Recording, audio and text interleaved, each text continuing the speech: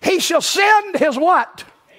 Notice this messenger that was sent to get a bride for Isaac, an angel accompanied his ministry.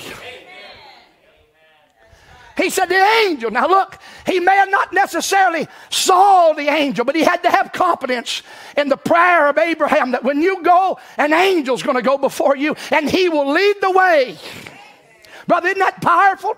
I'll get down to something because you're going to see something in a minute. Because the prophet God teaches us that the angel of God not only went with Eliezer, but before Eliezer got there, the angel Lord went 30 minutes ahead of him and met Rebekah and got her ready to receive the message.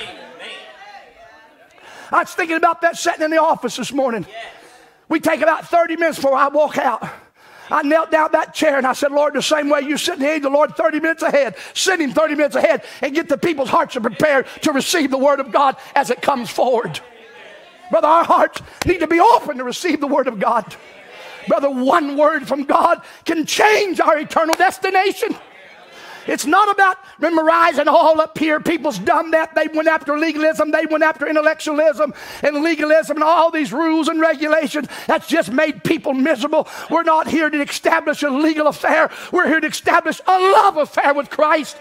Got to get down in that heart in there. And brother, when it gets in that heart, you don't do it because people tell you to. You do it because you love him and you want to serve him.